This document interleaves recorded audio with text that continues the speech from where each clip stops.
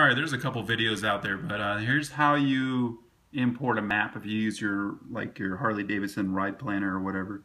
So you got your navigation up. It's actually even better if you got the other screen. Let's see, we'll go back. All right, so yeah, you get to here, and you're gonna want to go to up top and then go to menu, and then you're gonna go down to import USB, which you got to plug it in on your little USB there, and then you got all your ones on here. Seems like they're kind of double loading them, so you want to get the one that looks the legitest, I guess.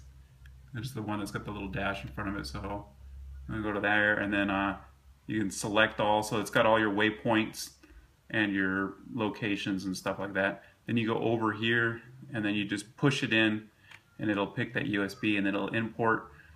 And then you say yes, importing the data, and then boom, you got it. So now you should be able to go back, and then back again, and then you go to your, so you wouldn't, where do you want to go? You go to saved, and then boom, you got all your locations there. Also, you can go to more. And then you got trips, so you got your Mexican food in Eden, and so on and so on and so on. You do, you pick this, and then it'll go ahead and it'll do your whole route that you already started. So all my little waypoints and everything that I started for. So